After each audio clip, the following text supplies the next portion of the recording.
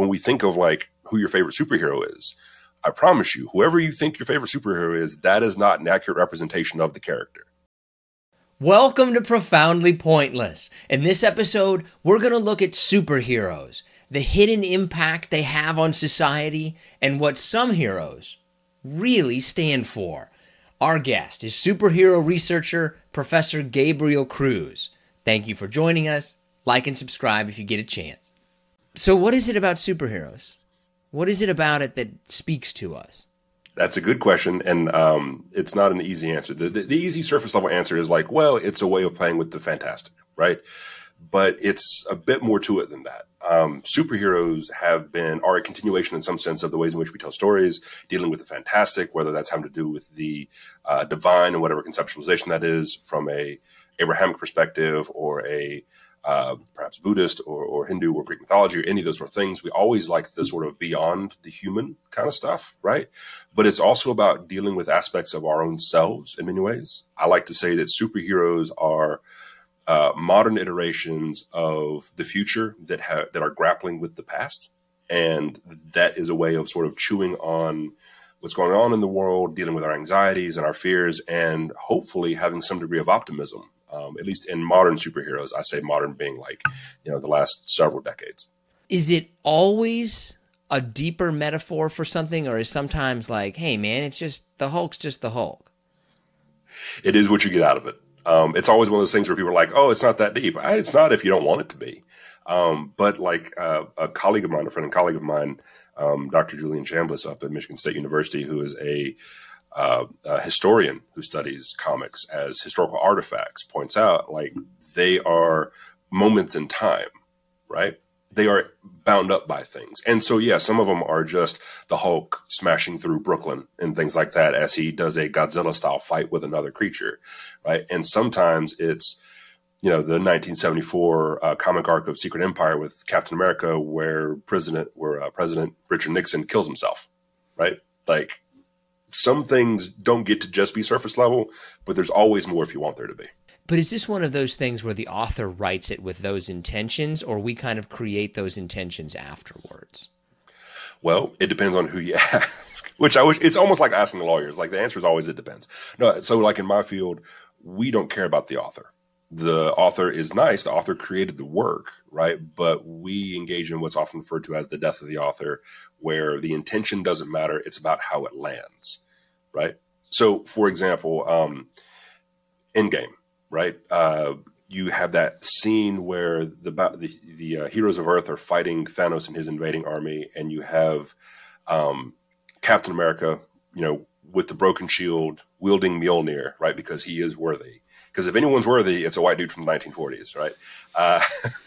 And don't get me wrong, I love Cap, but it is what it is. And he's wielding Mjolnir, Thor's hammer, against a wave of non-white monstrous bodies, right?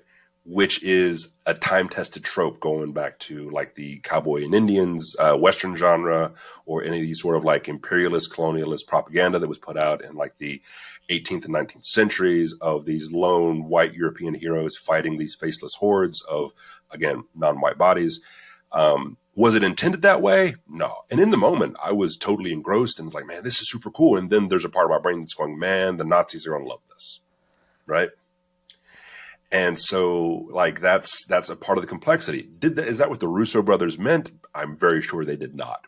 But it matters how it lands, not what the author intended. But, like, for me, I would not think that, right? Like, I wouldn't think that. But at the same time, I'm a white guy from Kansas, so is there any kind of reading into something where maybe there isn't something really there? Or is it the other way? It's like, no, something's there, you're just not noticing it. The problem is whether or not something is there is a matter of the construct of like your own brain and disposition. So, for example, did you ever watch the Watchmen movie? Yes. Yeah. So whether you watch the movie or this is also the case with like the comic book to some extent, not counting the series on HBO that came out a little while ago, there was this thing where like young men thought that Rorschach was a hero, right? where so Rorschach, who's wearing the face mask with the Rorschach test that's floating onto the ink blots, whatever, like where he comes across as sympathetic or a hero. And this happens all the time with heroes or anti-heroes that are meant to be satirical or meant to point out that this is not positive, that there's some real negative things here. And so they find some degree of emotional resonance. In a case like Rorschach, it's because the backstory of poverty and suffering, and also like a moral absolutism that is very comforting to particularly folks who are growing up, having to deal with the complexities of society. Like, yeah, that finds a degree of resonance. So when we say like, well, I wouldn't see that, that's totally fair. That's a reasonable interpretation. At the same time, all of these texts are what we call polysemic, which means that they're open to multiple interpretations that may at times be contradictory, right? And that's the weirdness of media. And that's part of the beauty, and also I won't say tragedy, but like the unfortunate side of superhero comics, because they get to be reiterated over and over and over again. And when we think of like who your favorite superhero is, I promise you, whoever you think your favorite superhero is, that is not an accurate representation of the character, especially if they've been around for more than a decade, because there's been so many different versions of them, right? Newer ones, obviously, if there's only a few issues to go off of, then you get a much smaller data size to extrapolate your own image of them from. But like, I don't know, a Wonder Woman, right? Or a Batman or a Robin, whichever Robin you're talking about, all of which have had most of them have had, multi-decade publication histories. The version you have in your brain is picking and choosing based off of what you've read, what you've had access to, and also what you bring to the table, if that makes sense. Yeah, the first one that I think about in that regard is like Batman, who went from kind of campy, jokey, to serious, to really dark, to kind of like businessman. Mm-hmm. Like, and it just depends on how you interpret it at that time. Is that how that usually kind of works? Usually, yeah. It's the generation, right, that you grew up in. It's like, how old were you? If you were 10 years old and you saw like Batman and Robin or Batman Forever, then yeah, that's the version of Batman that like probably jives with you more. But it's also worth noting that Batman in his very first iteration was dark and killed people. Not often, but it did happen from time to time. And then I'm talking like in the less than a year old runs of Batman, right? Like circa 1939 kind of stuff. And then you introduce Robin and he softens a lot and all that kind of stuff. But yeah, so it depends on what era you grew up with. It's like, Saturday Night Live. Yeah. whatever version you grew up with is the one you think is the best. So obviously, superheroes are very popular. It seems like a new movie comes out every week or every month. But do they mean more to us now than they have in the past? It fluctuates. It comes and goes. So, for example, okay, if we trace like the first superhero comic, not comic book, but the first superhero comic to Superman, right? So that's 1938, right? And he's wildly popular and wildly successful. And so is Batman, and so is Wonder Woman, and all those other like golden age heroes up until about the 1950s, when we see a dramatic drop off because of anxieties surrounding them. There's a reason that comic books were intensely popular during the Depression and in the years afterwards, right? It was a way for people to escape a little bit and to really grapple onto something. But over time, that changes. In the 50s, you had a huge scare that they were part of the moral degradation of the youth, in particular because Wonder Woman was setting an example for how women should not be, according to the sort of dominant social norms at the time. Goodness gracious, Bill Marston, his name escaped me for a minute. Bill Marston, who wrote Wonder Woman to be socially and in particular sexually subversive at the time. And so when people were sort of reading into that stuff, like the public pressure made the decline. And so from the 50s into the 60s, you see a precipitous drop in the number of titles that are being printed and the circulation, all that kind of stuff. And then they boom again, right, into like the 60s and what we call the Silver Age, which is where like Atlas Comics becomes Marvel Comics, with the creation of Iron Man and Thor and all of them. And they're hugely popular again, but they're popular among young people again, right? They've always been for all audiences, but they post like the 60s, they tend to be more resonant with young folks.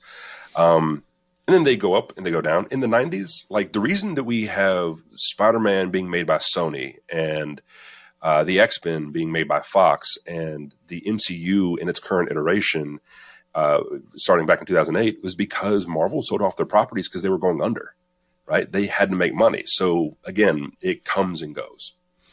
Was there ever a time that you would say that like, this was the peak? The peak of, not the peak of their popularity, but their peak of their influence in society? Oh, the peak of the influence was probably pre-1954, because the Comics Code Authority, which was a reaction to congressional hearings that were concerned about the negative influence of comics. So you had horror comics, you had a lot of violence in comics, you had a lot of sexuality and stuff that was transgressive in comics, in addition to the superhero comics, all this sort of stuff happening in the same like time and in conversation with each other as these artists would bounce around from company to company and pick up freelance work and that kind of stuff. As early as like the 1940s, you had national newspapers calling comics a disgrace to our society.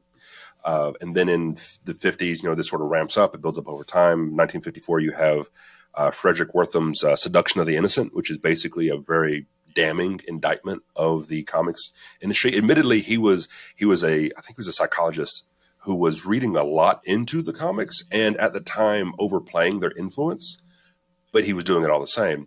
And so he Seduction of the Innocent was kind of like the tipping point. And so you have these congressional hearings that lead to what's called the Comics Code Authority, right, which was invented in 1954. The Comics Code Authority was the industry's way of self-regulating. So they said, look, you guys don't regulate us like federally, and we'll regulate ourselves sort of in the same way that like the MPAA, right, the Motion Picture Association or whatever. Yeah, association, and whatever the second A is. Kind of like how they did with like the PG, the G, the rated R stuff, right? As a way of self-regulation. So comics did the same thing. And you saw a drop in like, there were some 650 plus comics titles in circulation or 650 publications in 1954. By 56, that drops to about 300. Man. Right? And the influence of the comics industry would never be the same up until maybe arguably, the early 2000s with the MCU and later the DC, EU and stuff and things like that. Do you think it's dropped off, or do you think that just people just aren't paying attention to the movies anymore as much as they did a couple of years ago? I think that the novelty has worn off, right? So depending on when you trace the beginnings of this, a case can be made that the X-Men, the Bryan Singer X-Men movies in 2000 were the start of kind of where we are in our current landscape with superheroes. Although I would point out that I argue that, and I'm not alone in this, there's some others who argue that like Blade was kind of the proof of concept, right? In the 90s. Because I mean, how cool was that? That's right? a great movie. That's such an underrated movie. Like Blade was awesome. It legitimately was. And the other two weren't bad. Not as good, but in at least my opinion, but they weren't bad, right? Yeah. I would suggest that was like the proof of concept of superhero movies that got away from the Superman, Batman movies that we'd had for decades up until that point. But if you trace, even if you go to the early 2000s, right, as the start of our current wave of superhero films, if this is like the Western genre, then we're halfway through, because the Westerns lasted about 40 years in popularity, right? And so we might be about halfway through, and that means we're probably due for some waning, which I think is part of why Disney has said that they're going to slow down the release of their properties and stuff, because like I think they're concerned about over inundating people, especially after like the conclusion of Endgame. A lot of the things that we were gonna talk about kind of fit in some of our listener submitted questions. So are you ready for some harder / listener submitted questions? Ready as I'm going to be.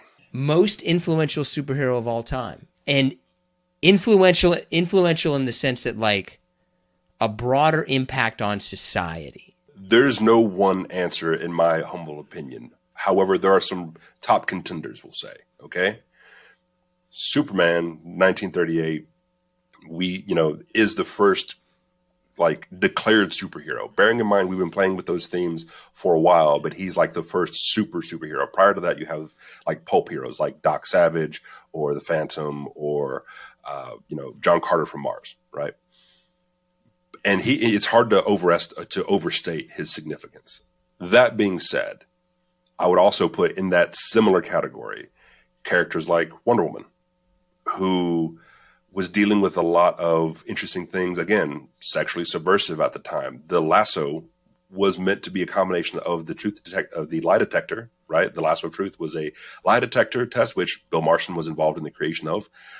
was also an aspect of sexual bondage and the flipping of gender roles and dynamics, which Bill Marston was a huge advocate for, right? Although he had some unfortunate, like, biologically reductive perceptions on that, all the same, that's the kind of idea that was there. So that was a huge thing. I would also put in Will Eisner's The Spirit, because everyone, if you like reading comics, if you like people who create comics, it is almost without a shadow of a doubt, they have like read Will Eisner, because he was so foundational and so influential.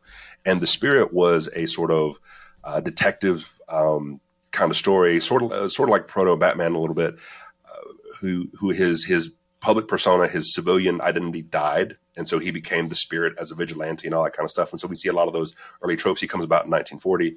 And then, you know, you have like your Captain Americas and folks like that who are continuing on these. So I would say in that early group, but also if you want a more modern answer, Spider-Man. It is hard to overstate the value of Spider-Man. There's a reason his face has been on like the majority of Marvel comics since the 60s. It's because he's one of the best selling and therefore highly circulated and pop culturally known superheroes. He's the most like a real person, right? Like, he was an average guy. Yeah, in many ways, Peter Parker couldn't catch a break, right?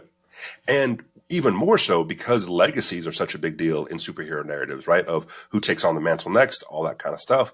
He has spawned some really successful mantles, some really successful legacies, like Miles Morales, like Miguel O'Hara, like Jessica Drew, like it just, the list goes on. Is there one that you would say is like the most influential in a bad way, in the sense that maybe they were co-opted by this group or that group and kind of became like a negative symbol? I'm starting to wonder if maybe your fan's been looking at my CV, because I just had an article come out that I co-authored with Dr. Lindsay Kramer about the Punisher and the Punisher logo. So they're like any idiot can take an image and then repurpose it, right? And we see these sort of like reinterpretations of characters. It's not hard to find like, you know, white nationalist propaganda that uses, you know, maybe like Captain America or Hydra or something along those lines. But the Punisher phenomenon of the logo used by law enforcement and by people who are in support of law enforcement has since like, guys, like 2014, 2012, somewhere in there, has been unreal. And actually in our article that Dr. Kramer and I published, I think it's called Pleasurable Marginality, I want to say. It's in the Howard Journal of Communication. But we argue that like he legitimizes unintentionally, but he does legitimize a certain feeling felt among a particular demographic. That is to say, you know, working class, white American males, particularly younger men, but, you know, that sort of demographic, by validating their conspiratorial ideas, right? And he has often been this image of like, when the law fails, this is what you do. And he is a variation of the Western cowboy trope, right? Of like, there is no law but the man with the gun kind of thing. And so I find the Punisher stories really compelling. I enjoy them a lot. But also, I always like to tell folks, like, it's okay to like Frank Castle if you understand Frank Castle doesn't like Frank Castle, right? There's a comic where Captain America just, you know, beat him black and blue. And he did not fight back because it was Captain America, and also because on some level the Punisher knows like he has it coming, right? But that gets lost on the folks who have the thin blue line Punisher logo, right, in support of the police, or who are police themselves, which is a real concern. Did publishers know this? Do publishers kind of know this and buy into it? Like, hey, we're really picking up some traction amongst angry teens. Oh, yeah. Let's go ahead and push this forward. Oh, yeah. One of the co-creators of The Punisher, because The Punisher was meant to be an indictment of the legal system, right? That's the whole thing, right? His family is killed because of the criminal element in New York City that is also working in conjunction with law enforcement. And The Punisher is therefore, as Archie Goodwin put it in an editorial note in one of the early Punisher comics, he says, the Punisher is a problem that is worse. The Punisher is a solution that is worse than the problem that created him, right? That's the whole ethos behind the character. But Jerry Conway, who co-created the Punisher back in the 70s, 60s, 70s, said recently when he saw that there were people protesting against Black Lives Matter by wearing the Punisher logo and, you know, the whole Blue Lives thing, said like, you guys got it wrong. The Punisher doesn't support law enforcement. He's not that kind of guy. Y'all need to stop doing it. And actually, he did a fundraiser where he sold shirts in support of Black Lives Matter, of where the logos were artists putting their own spin on the Punisher logo to sort of reclaim that contested symbol. To what extent it's effective, I guess, is anyone's guess. We'll see what happens down the line. But at one point, like there's a Punisher comic where, and I'm talking like circa 2018, 2019, maybe in 2020, where Frank Castle confronts two officers who have the Punisher logo like on their shirts. And he rips up the logo, or no, he takes it off of a car is what it is. He takes a decal off the car and he rips it up. And he says, look, if you want a role model, you look at Captain America. I do what I do. You don't do that. And if you do that, I'll put a bullet in you. Right. So, yeah, they absolutely know on some level these kind of discourses. What do you think about when they do it and also the public's reaction to it? When this character who was a man is now a woman, or this character who was white is now Hispanic or black or something like that. I'll get first to the public reaction, because the why they do that's a little complicated. The public reaction of like, well, this is clearly some kind of agenda. My more cynical response is, well, yeah, it all is. Right? No one's writing these things just for the art. The artists are doing it, but also because it clears a check, right? And this stuff is inherently persuasive, if for no other reason than to get you to buy more. So that is foundational to this industry, right? Like it is any other mass media, art-based industry. I love the MCU. We had 3 white guys named Chris lead it for a while, right? Yeah. So when people say like, well, they're putting politics in, well, politics have always been there. Captain America debuted that was published issue number 1, like 6 months before the attack on Pearl Harbor. And it's him punching Hitler, right? Jack Kirby, on at least one occasion, was known to try to throw down anyway with some Nazis while he was a civilian in the United States. Right? They were about that life, and not even counting his time serving overseas. So that's the thing, is I think there's a lack of awareness, a lack of consciousness when it comes to like the political themes that have always been integral to this. And then you hit a point where you're like, oh, there are politics here. Why are they putting politics in my comics? Nah, bro, it's been there from the beginning, right? The other thing is as to why they do that, why they, change the gender, or they change the sex, or they change the race or ethnicity or anything. Comics has a long and often unfortunate history with attempting to introduce characters of color, or characters that are not masculine, not men. And so the one that comes to mind is like Extraño, who was, I think, it's either a Marvel or DC character, but Extraño was kind of like, think Doctor Strange, but from Latin America. And also it was the 80s. And he was gay and had HIV. That's a lot. That's a lot. Like, right? Like, man, you went the whole thing, right? Mm-hmm. Mm-hmm. The White Tiger superhero, Hector Ayala, was Puerto Rican and did one of the things that rarely happens in comics anymore, and that is he died permanently running from the police. Right? He fled a trial where he thought where it looked like he was going to lose and have to go to prison wrongly. He runs, he gets shot by the police, and he's dead. Right? And that's not a thing that typically happens. And they're trying to comment on what goes on with like law enforcement and people of color, and in particular Latinos. And it's just like they ended up breaking one of the cardinal rules at the same time. Right. So like there's this huge checkered past. I love Captain America comics, but like one of the early stories written by, I think it was like Jack Kirby and no, it wasn't Stanley, because he wasn't around yet. But like, yeah, by Jack Kirby, was that it was a story basically of Captain America helping the good Native Americans fight the bad Native Americans, where the bad ones were opposed to the American military. Right? Yeah, that's the kind of thing where like, oh shit, you can't do that now. Right? You realize that the problems that are there. You know what I mean? Oh yeah. Like, oh yeah. So there's always the thing of like people say, well, why don't you create your own comics? Well, people have been for forever. It's worth noting that most of the foundational heroes in superhero comics were created by Jewish folks, immigrants, and people of color. Right? So like those, but what you can put actually on the page and what will sell usually looks like a Clark Kent, right? Or a Steve Rogers. So they were coming from these communities already. It's just that like they had to look a certain way in order to be marketable.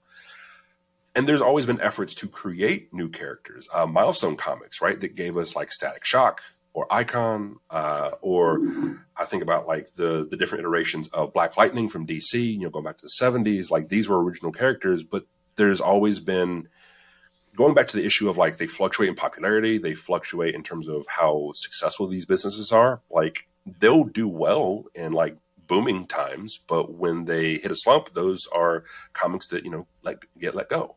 So they bend some stuff. They pass on, like, oh geez, there was Jane Foster, who was Thor, not Lady Thor. She was Thor, right, in the comics, and that we saw a little bit in the movies as well. Or right now, Captain America is not Steve Rogers. It is Sam Wilson. And these are the natural progression of things. And it's frustrating because if Steve Rogers passed it on to another white dude, people wouldn't think twice about it. But because there's a black character, it becomes controversial among particular segments. I don't want to make it sound like all nerds have this opinion, but it's that kind of thing. The one thing that this is my question, like, are there superheroes from other countries, right? Like, how come we never hear about Captain India or Captain Brazil, right? Or is this just dominated by America? It is an American art form. And so we've kind of cornered the market, but we're by no means. I mean, Britain has put out comics, certainly, and actually two of the greatest comics writers, Neil Gaiman and Alan. Oh my gosh, Moore. Why is it Alan Moore? I was thinking the one that looks like a wizard. That guy, yeah. Alan Moore, right? Are titans in the industry, even though they don't write that frequently anymore. And in Alan Moore's case, hardly at all. So yeah, I mean, there are characters from other parts of the world. India, I've seen some interesting comics from them, particularly dealing with like social issues like sexual violence and stuff like that. There's some great Latin American comics. So yeah, there's a lot of neat stuff happening, but it is an American art form that has been dominated by the United States and to some extent Canada. Most controversial comic storyline of all time. I go back to the 1974 run of Secret Empire where Captain America watches Nixon shoot himself in the Oval Office. Like, I have a hard time beating that. Although they're certainly out there. Like, how does that get through? Right? Right. They never say it's Nixon. Steve Rogers runs to the president's office, sees number one, right, in this secret empire hierarchy, encounters number one, and then he blows you hear the bang as he reacts in horror to whoever this is killing himself. But who is going to be number one in this hierarchy and also in the Oval Office? It's obviously Nixon. So I have a hard time getting past that. But I mean, take your pick. Goodness gracious. There was a story where Carol Danvers, right, Captain Marvel, she ran away to another dimension with an alien. This is like circa 1980s, I want to say. She ran away to another dimension with an alien who she fell in love with, and then has this child.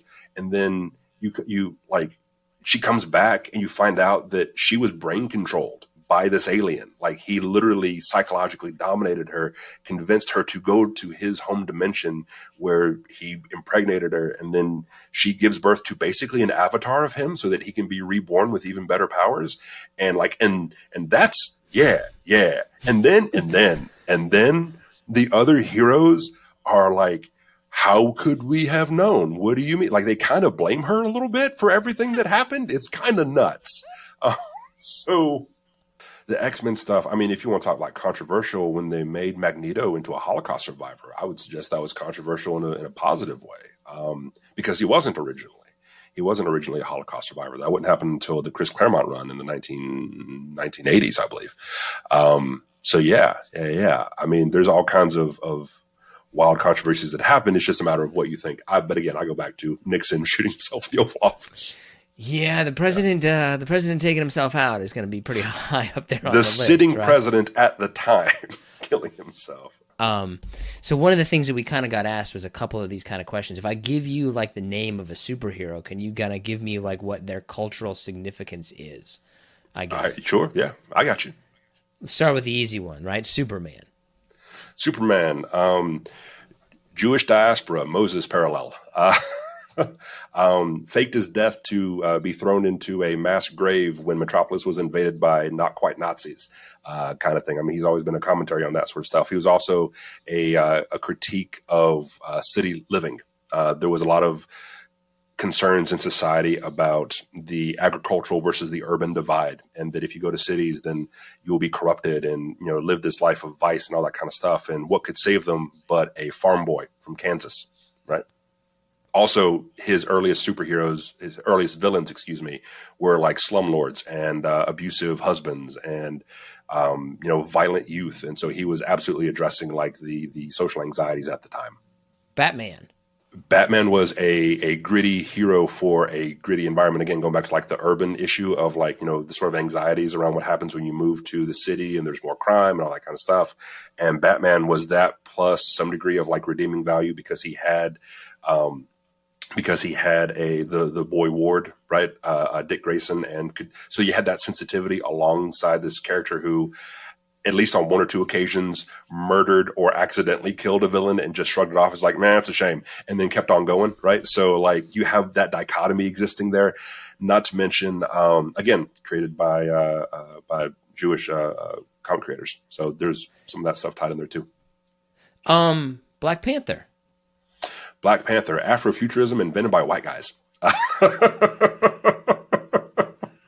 Like Black Panther is a great example of how progress is a series of problematic steps forward, right? Because he absolutely was deeply entrenched in what we might refer to as the dark continent stereotypes and tropes, things like blackness being associated with a certain primitivity, because while he was a master scientist, T'Challa was also this sort of pseudo-tribal savage in the way that he enacted his superhero persona, right? With the Panther.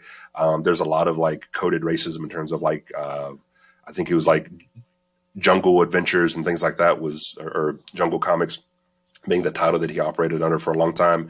He was also a trope of like being the most intelligent, right? He outsmarts the Fantastic Four in his initial debut, where he finds out like he's not actually a villain, although he's kind of presented that way.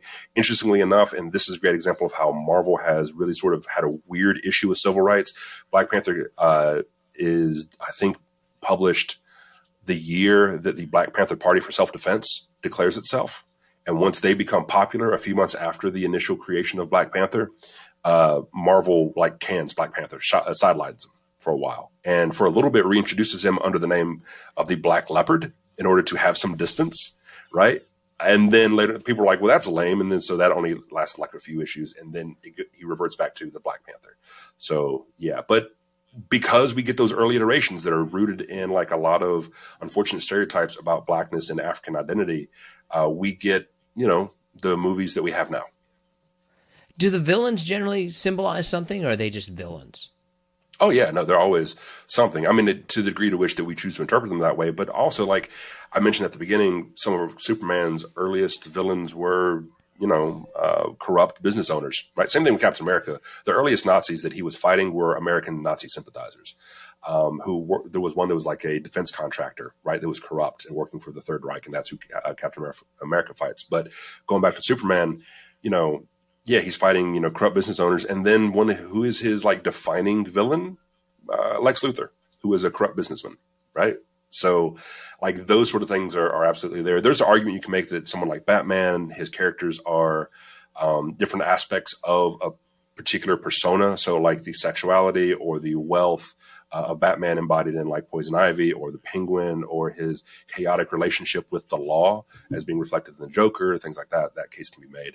But yeah, they typically, a good villain, I think, represents something. It's not just a throwaway. Wonder Woman. So we have feminist empowerment as envisioned by a man at the time.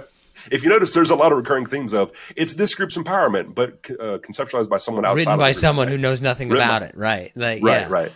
Bill Marston thought that women had physiological organs that produced more love than men, and that the salvation of society was going to be through women's empowerment. This is not true in a biological sense, but his idea of like, yeah, we need women to be empowered and so we can have a better society. Like that holds water. Sure. Yes. The physiological bit, maybe not so much, but like, it's important to note that in her early comics and consistently throughout her comics, like Wonder Woman has often tried to save her villains, right? She doesn't just throw them into the dark pit of Arkham Asylum and then throw away the key. Like she's trying to use the lasso of truth to get them to confront themselves in many instances. Right. So, is there any other ones that you think like really jump out as kind of symbolizing something broader? Oh yeah, sure. Luke Cage, is a great one. So he's another character who has had a checkered history over time. He was initially created by Archie Goodwin and a couple others. Steve Englehart, who wrote Luke Cage early on, he didn't co-create him, but he was one of the early writers, said that basically Marvel, as he puts it, wanted some of that civil rights money. And so they charged a bunch of white guys to create a black superhero. And that's how you get Luke Cage, who was very stereotypical at the time. But, and interestingly enough, in his first issue, actively refuses to take part in a prison protest, right? Because like they're going on a strike. The prisoners are going on like a hunger strike to like protest the cruel conditions. So they're touching on and this is like circa 1972, I want to say. So they're touching on like the terrible prison conditions at the time and the fact that this disproportionately affects black men. But Luke Cage goes out of his way to say, no, I'm not taking part of this. I'm not getting any more days added on to my punishment. I'm not catching any heat for anybody else. Right. So he's not down with civil rights at the moment, right? Not in that capacity. And so he's an interesting negotiation to becoming one of these like street level heroes who is community based, right? And whenever there's always this recurring conversation, I think Eric Kripke, the showrunner, has made this argument that superheroes are inherently like fascist. And I can see the appeal of a single savior, often a white male savior, who is going to like redeem society. But I would also point out that characters like Luke Cage, and there's a bunch of others that are street level heroes, are also community advocates, right? Who are championing of people who are left behind by a broken social contract. And so characters like that, or Black Lightning, or Miles Morales, or Daredevil for that matter, like these characters speak to needs that are not being addressed. That's pretty much all the questions we got. Is there anything that you think we missed? What's kind of coming up next for you? I know you got a podcast as well. Yeah. I have a podcast, Office Hours with Dr. C, where we talk about a bunch of stuff, related to pop media, not just superheroes, but, other stuff as well. Although because of the ongoing strikes, we're trying to refrain from talking about like struck materials and things like that. But, we're still making stuff. But, yeah. So I also, do stuff on TikTok and Twitter and Instagram. GA Cruz _PhD, because not only am I in a tenure track job where I have to publish and teach a bunch, but I also need other things to do to keep my brain going, which is not at all true. That's a lie. I don't need more things, but I can't stop. So yeah. So if anyone wants to, find that kind of stuff, they can. And I'm always open to emails if anyone wants to, ask questions. But my dissertation is online. It's bad writing, but it's a done thing. If no one knows what a dissertation is, it's basically a book you write so you can get a PhD, and it's terrible, abysmal writing, but it like has some stuff about race, class, and gender analysis and superheroes, which is my primary area of research.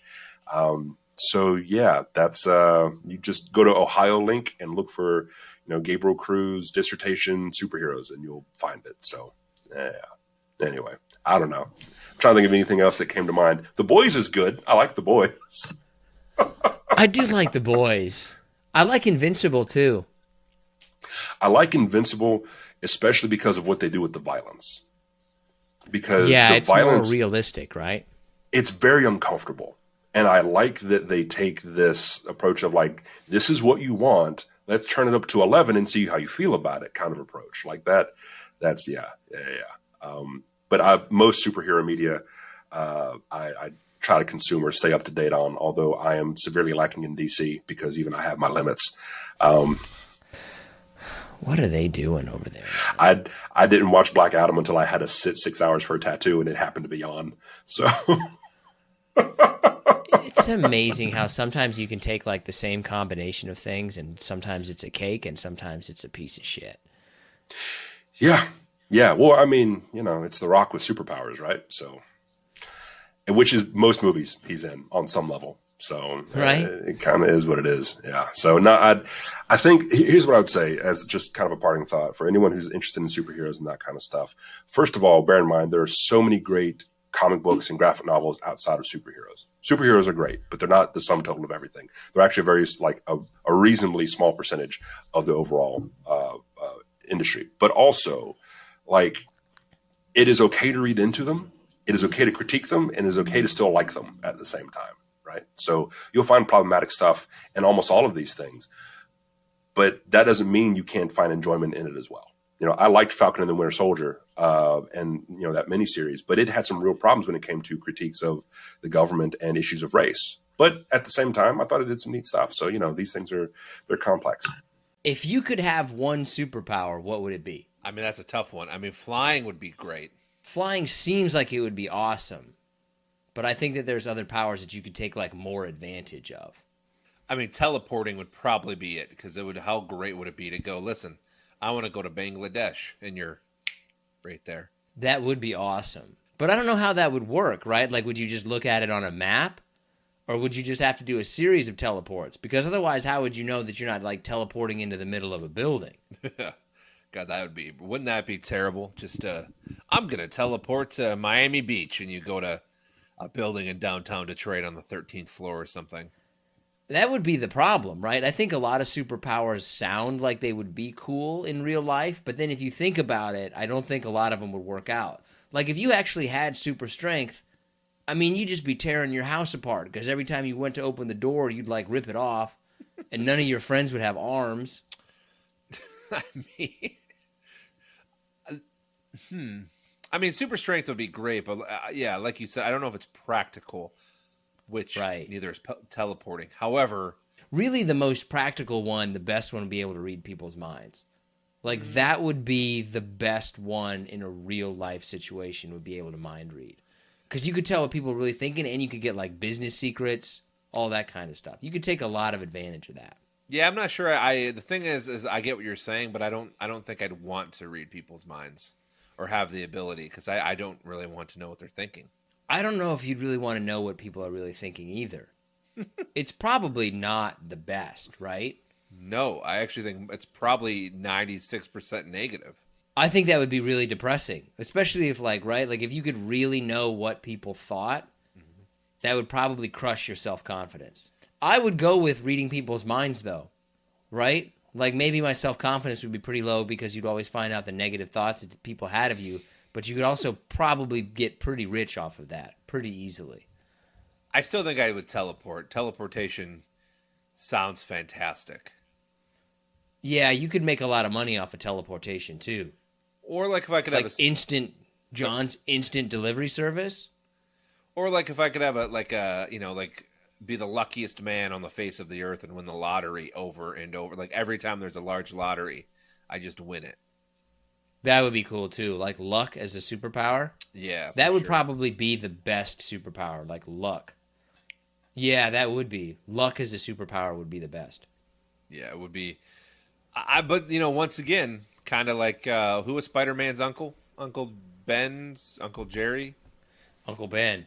Regardless, with great responsibility comes great power. So great power comes great responsibility. One of those two. Well, same thing, just different phrasing of it. I think it's with great power comes great responsibility. Underrated movie. I'm going to put that out there into the podcast universe. I think the Which one? First Spider-Man of the Tobey Maguire series was kind of underrated. I enjoyed it thoroughly. The only one that's kind of really bad of the Spider-Mans, I think, would be Spider-Man 3. That would be the only one that was like, oh, that was kind of a bad movie. Everything else was pretty good, honestly. I don't even remember which one that was. That with Doc Ock? No, Doc Ock was number 2. Spider-Man 3 was with like 30 different villains. I think it had like Venom and the Sandman and the Green Goblin, or the Green Goblin's son, the Hobgoblin. There was just way too many people involved in that one. But otherwise, all Spider-Man movies have been pretty good. I got to rant for 1 second. I'm sorry. Okay. We watched me and the family watched the new Little Mermaid movie, the live action version. Yeah. Don't know if I'm a fan of live action movies, and I'm not sure why. I just don't know if, like, either make the movie, or in terms of like have real actors and all that, or go cartoon. I don't know why we have to be in the middle. I've never really understood. I am a big fan of animated movies and would generally almost always want to see the animated movie better, even with something that I'm a big fan of like Star Wars. I think the Star Wars animated stuff is way cooler because you can do cooler stuff. But there is something interesting about live action. I've never watched any of those Disney movies that they've converted over and never even thought about it for a second. I mean, never even thought about it. It's not a bad movie. So if you're on the fence to check it out, do it. It's just, I don't know, it's weird. And maybe because it's the first one I've seen, Maybe ever. I don't remember. It just I don't know. It's weird. I don't know how else to describe it. Wait a minute, but it's live action underwater? Are they actually underwater? They are, but they're not. No, they're not actually underwater. But the movie takes place, obviously, under the sea. Interesting. What did you have a superhero that you wanted to be growing up? You're like, I wish I was this superhero. I did not actually. I was raised with wrestling and sports, so I didn't really have like the comic book heroes or someone in that universe that I wanted to be. Now, if you count wrestlers as superheroes, which I do not, you do not. I don't think anyone does. I think there's a small debate to be made there. That I don't think that there's any debate to be made that a wrestler is a superhero. I don't think that there's any debate in any world ever in any universe amongst the multiverse that a wrestler is a superhero. I think there's a very small argument to be made I don't that think there's any argument whatsoever. All right, fine. So what's your argument then that a wrestler is a superhero? Well, the characters that they portray on TV, especially in the cartoon era, the late '80s, or the mid '80s, late '80s, like Hulk Hogan. You could almost say that he was kind of like a superhero. No, not in any way. Say your prayers, eat your vitamins, kids. Go to bed early, and you can be as strong as me. I mean, he was ultimate strength. Yeah, but that was ultimately a massive lie, right? The part they always leave out about that is eat your prayers, or wait, no. Say your prayers, eat your vitamins, take massive amounts of steroids. I mean, right? They're lying to children. This is going to sound real ignorant, and I get that, but I feel like I have to say it, is that you could make a point that the serum that the Hulk uses could be steroids. We don't know. Yeah, but it's like gamma radiation, man. It's not like they're not leaving that part out. Listen, I'm going. That's the thing that you don't realize as a kid is that all of like the heroes that you have in real life, it's all kind of bullshit, right? Like they're all fake heroes. Absolutely. Which is ironic. The real heroes in life are completely fake, right? I think I've said this story before, so I'm going to make it into a 30-second version. But I met Rudy Rudiger. Like I met the actual Rudy. And I was so excited. I was a junior in college or something. Had admired him for all of his feats and being 5'4" and making the Notre Dame football team. And I met him, and he was a complete asshole. Like he was there just to make money. And then obviously as you get older, you realize that most of those, like you just said, most of those heroes are not actually heroes at all. No, not really. Anyway, okay. All right. Are we ready for some shout-outs, outs? Yeah, sure. All right, let's start with a simple one here right off the bat. Jim Limber-Rakis. Sure, I screwed that up royally. Jim Limber? Rakis. Jim Limber-Rakis. Is it hyphenated? Or do you throw the middle name in there for no reason? No, I think that's his last name is Limber-Rakis. But is it hyphenated? No. So it's just one long word that says Limber-Rakis? It's like 42 letters? God, I hope we're not getting duped into saying something dumb. I don't think we are. Limber-Rakis? I don't think so. Limber-Rakis. Even if so, good kudos for him. I usually say them out loud at least once, so I know that I'm not getting duped. Wait, so is there a space in his name, or is it all Limber-Rakis? It's all Limber-Rakis. It's like 72 letters. No, it's actually 10, which is not that crazy. Oh, that's not that bad. Your last name has 7, so you're almost there. It's a pain in the ass to have a longer last name. If I write out my whole legal government name, it's a long thing. Let me see. And we're going to take a quick break. You just keep going, and I'll tell you how many letters it is at the end of the shout-outs. All right. Moving on. Randolph Cologne Jr., Raphael Bischoff, Skylar Carter, Peter Wangechi, Jeff McCanish, James Minnie, Terrell Graves, Vince Liberto, Jose Vasquez, and Chris Fosh. Appreciate you. And you know what? Nick's still counting, so I'm going to say one more. Roxanne Miles. And how many letters? 22. 22 letters, man. And that's probably nothing to some people. How do you feel about people who have 4 names? I mean, I strictly think it's a cultural thing. I mean, in some cultures, people have like white people. Let's just go straight to white people. That's fair. People. I mean, I don't know. I'm okay with it. I mean, I've never understood. The older I get, I've never understood.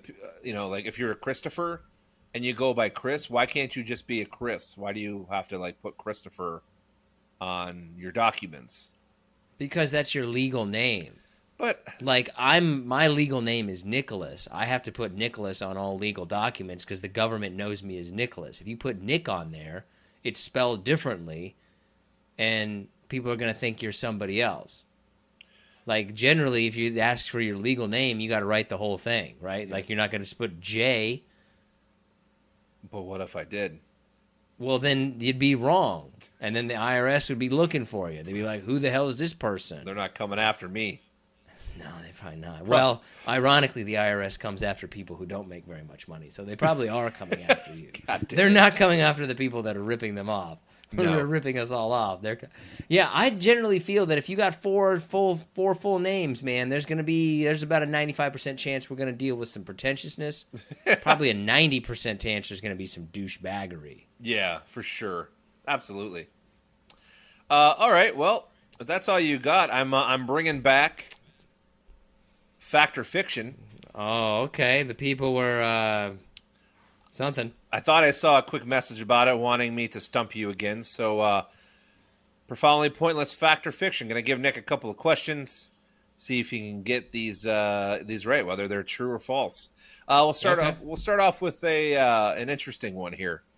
Kesha and Lucy Liu have claimed to have had sex with a ghost. True or false? I mean, sex with a ghost? Lucy Liu doesn't seem like she would claim to have sex with a ghost. Didn't she host like a Discovery Channel documentary kind of thing, or did she have another sister that looked exactly like that? I'm going to say false, but only because of Lucy Liu. It is true, actually. So, according to her, Lucy Liu herself, she says, and once again, this is a quote, I need to keep saying that, some sort of spirit came down from God, who knows where from, and made love to me. I believe that's called a dream.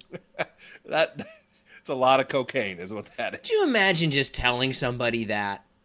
Right? Like, that's one of those things that I think celebrities just make this stuff up for attention, right? Like, Lucy Liu claims to have had sex with a ghost. Like, what's going to happen? How did Kesha have sex with a ghost? Well, there's also a quote by her, so I guess I'll read it. She told Ryan Seacrest, of all people, on his radio show back when he had one. I mean, that's a big audience. It's a big audience. That her song Supernatural was about her making love to a ghost. I lived in this flop house, I don't know what that is, at Rural Canyon, and there was some weird energy that lived there. It used to keep me up all night, wake me up, and it progressed into this dark sexual spirit. It scared me, but that's the fun part of it. Could you imagine just sitting there listening to that? Just being like, what do you say after somebody tells you that they had sex with a ghost? Like, well, was it good? Like, isn't the ghost a spirit? How did it become? Because if I've learned anything from the movie Ghost, it's that it's very difficult for ghosts to become corporal and to affect the physical world. Yeah, I'm proud of you that you have seen the movie Ghost. Yeah, dude, I don't know if I've actually like watched the whole movie, but I know some of the scenes. Like, I thought I was gonna say Oprah Winfrey, but there's Whoopi Goldberg. Yeah, she was fantastic in that movie. I think we've talked about Patrick Swayze a little bit as well in the past. Not the biggest fan, but he was all right. I still get confused between Patrick Russell and Kurt Swayze. What's his name? Patrick Swayze and Kurt Russell. To me, they're the same person. Jesus. Right? It's like that other guy. What is there? Jason Bateman and Paul Rudd. Same person. Chris Evans and the other guy. I mean, there's always two celebrities that are exactly alike. I mean, they really are like kind of interchangeable. I feel like most things in Hollywood, most people, aside from a couple, are interchangeable. Unless you're having sex with ghosts, man. That's the way to keep your career alive. Well, I mean, you were You were wrong. Well, we all lost that. This should be an easy one for you. Elvis Presley, staying on the celebrity side of things, was actually a natural blonde. Yeah, I think that's true. It is true. According to some archive that studied him, he started using black shoe polish to darken his hair because he thought it made him more handsome. Could you imagine that, using shoe polish to color your hair? Like, that's a crazy thing. I mean, it was back in like the 1950s, man. Did they even have like stuff like that? That's probably what he had. I'm not hating on him. I mean, good on him. Worked for him. Yeah. Right? Worked out for the guy. All right, so this was actually something that because I was just doing a little research, believe it or not. I'm surprised by this, so I'm curious to know if you think that this is true or false. Charlie Sheen accidentally shot his then fiance Kelly Preston. Oh, probably. I mean, yeah, that doesn't seem like something that you're going to make up, and he doesn't exactly have a track record of good behavior. That is true. He shot her in the arm when they were in the bathroom, and apparently they were in the bathroom doing something. He was taking off his pants. His revolver fell out of his pants, fell on the ground, discharged the shot, and it went into her arm. She get hurt? I mean, she got hurt. Yeah, she was shot in the arm. I mean, I've been shot in the arm, and I actually didn't get hurt. I mean, because I'm fucking made of steel. And we were really far away with the shotgun, but that doesn't matter. I mean, all right. Well, this is another one that I didn't care to look at, but now I have to ask you. Harry Styles has 4 nipples. Well, true or false? I don't even want to know. When it comes to any kind of celebrity news, like, I don't even want to know. You have to say... It's all about learning on this show and things that no one cares about. If Harry Styles has 4 nipples or not. Well, it's true, and it's called polythelia, which is actually one of the most uncommon types of... They call it a body disorder. I don't know if that's what it is, but that you can have, and that's basically having 4 nipples instead of 2. And 4 nipples seems like a lot of nipples. That's one too many. That's right. Like, if you got 3 nipples, that's like, okay, that happens. Once you get to 4 nipples, that's too many nipples. Like, but they're not like full nipples. They're like little things or something like that, right? Did he have them? Are they still on his body, or do you have them removed? No, they're like under. They're kind of imagine like where the top of his rib cage is, where you can kind of start to see his like 6-pack indent. Now I need to look up Harry Styles' 4 nipples. See, and this is what I regret this. You're not the only person right now, probably, that's doing that. I don't want to see Harry Styles has 4 nipples. Just saying. Oh yeah, but not like really. I mean, you would think that they're just like a little pimple or something like that. Like, it's not like. I mean, he's still walking around with his shirt off, so it's not like he's too worried about it. Yeah, I mean, it's they're not terrible. Yeah, I think like you wouldn't even notice that. Not really. I mean, you'd have to like be looking. Like, okay, that's a nipple. It looks more just like a sunspot, right? It's not like he's got cow udders there or something like that. I'm just saying. It's a fact. It's not like I'm making this up. Would you rather have 4 nipples or have sex with a ghost? Sex with a ghost. What if it was like a male ghost? I mean, listen, no offense to any of our listeners that are into that thing, but then I would probably go with 4 nipples. Would that count? If you were a straight man and you had sex with a male ghost, like he just, are you not? I don't. Not did you get your? Does that count as not being a virgin anymore if you have sex with a ghost?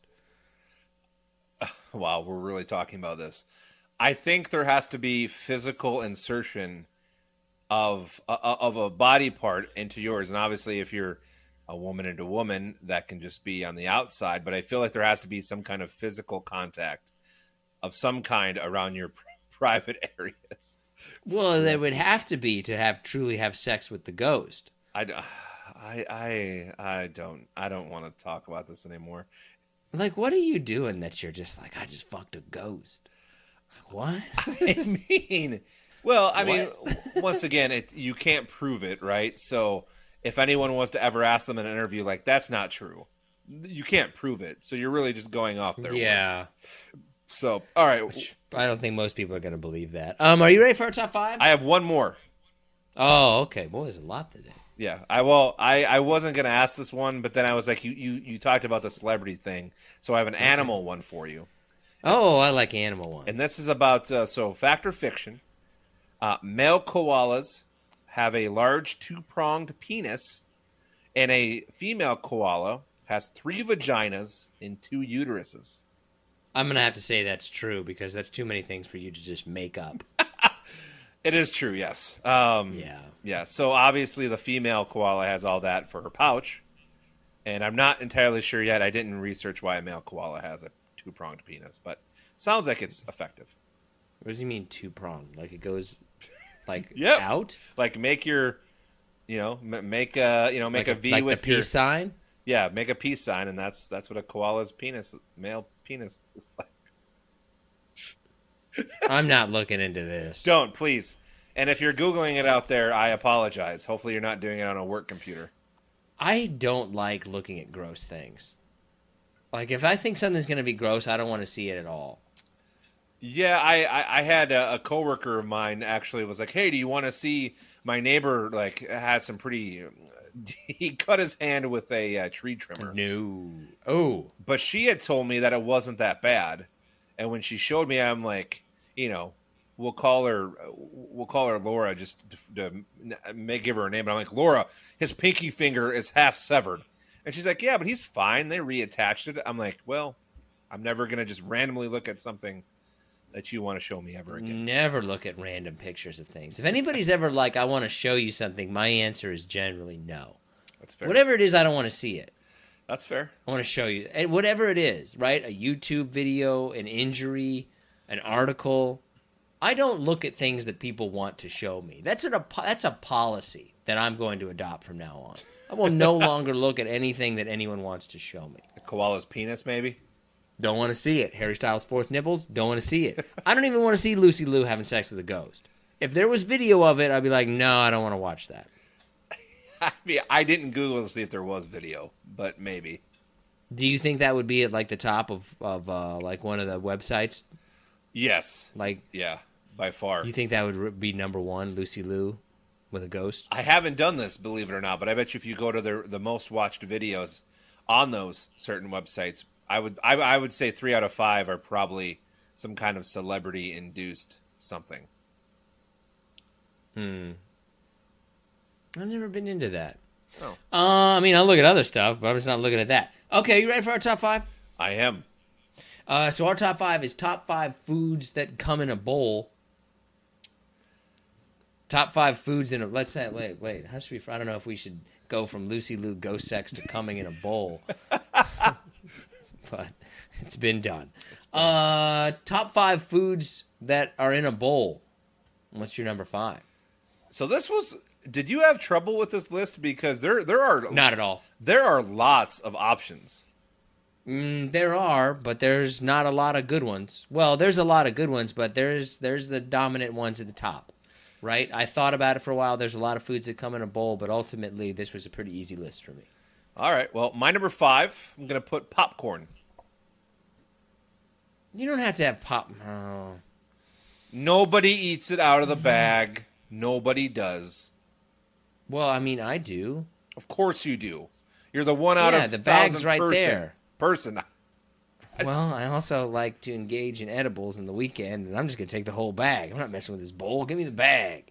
So my list is foods that you eat out of a bowl. Not necessarily come in a bowl, but foods that you eat out of a bowl. And my number 5 is popcorn. So yours would be like top 5 foods you eat in a bowl. Yes. Okay. My number 5 is a burrito bowl. Oh, I love a burrito bowl. Yeah. This is fantastic. I love mixing all kinds of stuff together. It's amazing. You still having the same burrito for dinner? Yeah, I have burritos for dinner about 4 times a week. Jesus Christ. Well, protein, right? I switch it up, though. Sometimes I'll go chicken. Sometimes I'll go ground turkey. Sometimes I'll go, well, yeah, no, actually, that's about it. Get It's that just chicken and ground turkey shit out of here. Oh, okay. Yeah. What's your cholesterol level? How many times you go to the doctor to get a checkup? They can't even read my cholesterol because they don't have a chart big enough. You got issues. What's your number 4?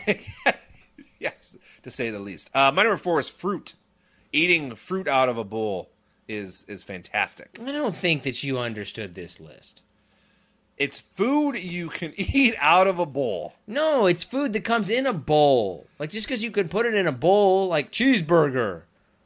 Listen, Cheeseburger bowl. Do you Just want put a cheeseburger in the bowl and then I eat it out of it. Would you like to start over? Because you have cereal. You sent me some examples, and you said cereal, and cereal doesn't eat cereal out of a bowl. But it doesn't come in a bowl.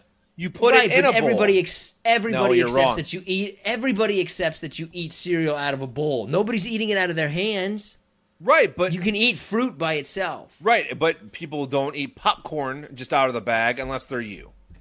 Right, but how often when we have these lists to go out, and then they come back with, "Wow, John's wrong on that." Listen. I have the text proof of you sending me 2 examples, and they are both things that go into a bowl. Yeah, but cereal and soup are different than fruit. Although I do actually eat fruit out of a bowl, but it's frozen fruit. So that doesn't count. Listen, I guess our lists are just going to have to be separate this week. Yeah, well, so one of them's going to be right, and one of them's going to be yours. Yeah, you're right. The right list. My number 4 is noodles. Any kind of noodles. Ramen noodles, pho, pho, poke bowl, acai bowl, any kind of noodle-based thing like that. Although acai isn't noodle-based. But you get it. Rice and noodle bowls. I mean, I have ramen and rice stir-fry bowls on my honorable mention. Okay, that works. What's your number 3? Sandwich? Close. Sandwich bowl? Close. Salad? Oh, yeah, that's a good one. Okay. You have salad at number 3? I do, because I feel like there's a dominant 2, like a top 2. Okay, but when you have salad, are you just having lettuce and some dressing, or are you doing all kinds of crap? You know the answer. What's all in your salad? God, how many do you got? Special salad tongs? How many pairs of tongs you got now? I do have salad tongs. We've discussed this. I know. Just remind me how many pairs of tongs you have at your house. I mean, in total, I probably have a dozen. I mean, I have 4 pairs of salad tongs that are the same brand of tong, but one's a little shorter, one's a little bigger. They're all separate colors. It's awesome. Do they have their own drawer then? The tong drawer? No, I mean they're in like a little container with other utensils like spatulas and things. How many kinds of spatulas do you have? I don't know, 8, 10. Are you fucking serious? I mean, got 8? How long you been an adult for? Since I was, I guess, however you want to define that. I've been living on my own since I was 18. I'll tell you what, I've got one spatula because it does the whole job, right? It's oh no, get the big one. I have big spatulas, little spatulas, non-stick spatulas, old spatulas. Listen, if anyone out there wants to comment on any of our social media or send a direct message, maybe I'm in the wrong. Maybe it's abnormal to have multiple kitchen utensils. You don't have multiple kitchen utensils, right? Like if you had 2 spatulas, no, wait, this is the one that I use on the nonstick pan so I don't mess up the Teflon or whatever. But if you've got 8 spatulas, you've crossed the line. I can approve no more than 3. If you had 3, it'd be like, okay, well, all right, maybe. I don't disagree with you. However, I disagree with you, if that makes any sense. Yeah, man. I would just be like, if my wife came home with another spatula and we had 8 spatulas, I'll tell you where that spatula's going. Right out the fucking door. No, it's Me not. throwing it. Nope, you're putting it in. That is the only time, that is the only thing that I've ever been, upset enough to throw was a spatula. Like I threw it out into the bushes and then I went and got it because I'm not getting rid of a spatula. I just gotta go buy another one. See what I'm saying? See, they're. Well, I'll tell you what. You do that again, I'll FedEx one over to you. You got plenty of them. What was your number 3, by the way? Salad. All about. Okay, but what do you put in your salad? Like, how much stuff do you put in there? So usually, salad base with goat cheese, cranberries, croutons, and then some kind of usually like vinaigrette sauce. It's good. I probably have that 4 to 5 days a week. Like sometimes that's my dinner, and I'll just throw a chicken breast in there or some ground turkey. Okay. No, I won't I will not eat ground turkey, but chicken breast for sure. Yeah, you wouldn't want ground turkey in a salad. That wouldn't be good, right? Like you got to have some substance in there. Maybe some bacon bits. I generally don't approve of anything more than a few things in my salad. I'll have salad dressing, maybe some croutons or a bacon bit like thing. But if you start getting all kinds of crap in there, that's too much for me. So like I don't want to deal with all that. If you're a fancy cheese guy, a good gorgonzola, a blue cheese, oh man, goat cheese. You really are such a snob. That's fine. What's your number 3? Chili. I left that off the list, but that could be a number 6 for me. Like it should be there. How do you put chili behind fruit? This is why I get so upset about your list, because you can't possibly say I love fruit, but it's not like a bowl-based food. Because I mean I don't have a reason. I don't have a reason. Chili and fruit could easily be interchangeable, but I went with fruit because I went with fruit. Okay. Well, my number 3 is chili, which is clearly the right answer. What's your number 2? Cereal. Yeah, cereal is my number 2 as well. Do we have the same number 2 and number 1? I doubt it, because my number 1 is, I think, the greatest thing to be in a bowl that you could possibly imagine. All right, well, I'll get my number 1 out of the way, and that's soup. My number 1 is a bread bowl. I have a love-hate relationship with bread bowls. Understand them, don't really need to have them. I think that literally everything is better in a bread bowl. Chili bread bowl, soup bread bowl. I think bread bowl is the greatest thing in the world. I think it's the greatest thing in the world. It's creamy and bread. You can dip the bread right in there. It's fantastic. There's a hole that fantastic. You can probably stick your head in. You can save the bread. The only problem with the bread bowl is you can't really save the bread bowl. It's not a good, like, to-go thing. No, not really. Cannot save the bread bowl. What's your honorable mention? So I got trail mix, dips. Ooh, good. See, this is why I'm upset. You're going to put fruit above dip? Like, you're going to put fruit above nacho dip, ranch dip, 7-layer dip? I'll make you a deal. You dip, I dip. We dip? Yeah. When I dip, you dip. Let's see. We talked about ramen. We talked about rice. I have chili on there, and I'll end with salsa. Okay.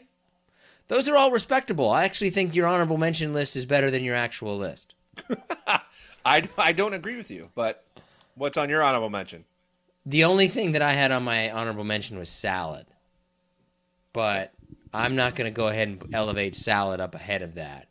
The thing is that I would have had a lot of stuff in my honorable mention, but I think that they all kind of fell under that noodles rice category that I had at number 4, like ramen and... Is it pho or fa? Pho, I believe. I think it's pho. It's spelled P-H-O, I know that. Do you prefer That's all I have in my honorable mention. Wet noodle or a dry noodle? I don't know the difference. You usually don't.